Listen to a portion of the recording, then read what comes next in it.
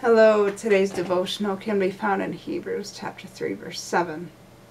Wherefore, as the Holy Ghost saith, today if ye will hear his voice. Okay.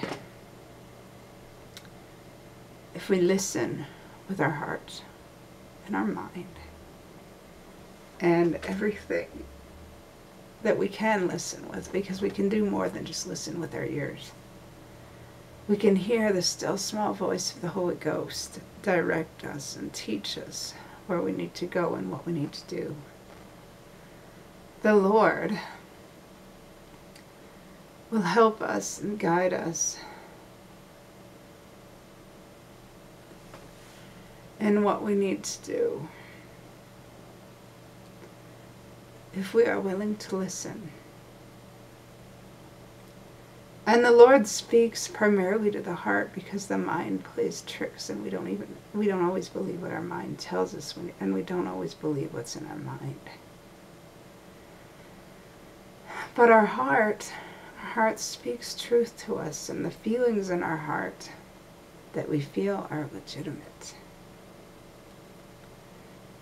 And the Holy Ghost tells nothing but truth.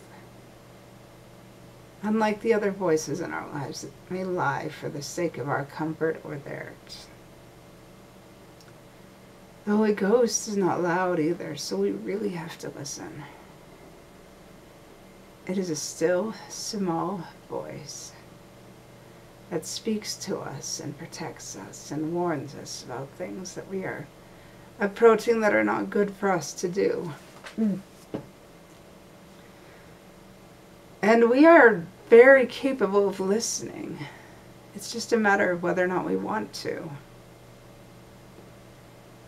Because we have the right to choose whether or not we listen to the Holy Ghost. But if we make choices that are not good, or if we don't listen to the Holy Ghost, it's not going to stay with us. It's going to go be with somebody that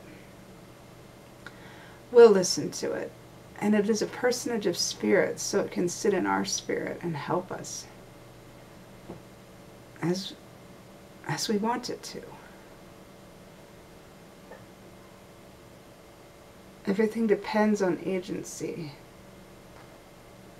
and we must choose for ourselves what we want in our life for ourselves. For what we want in this life is what we will get in the next life. And with that said, I love you all so very much. The Holy Ghost comes to us through baptism. We are invited to receive it.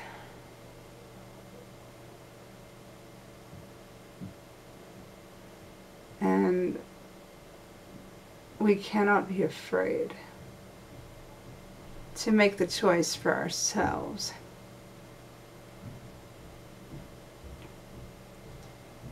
For it is a choice whether or not we receive it unto ourselves and use it as a tool in our lives. And with that said, I love you all so very much, and I say these things humbly in the name of Jesus Christ. Amen.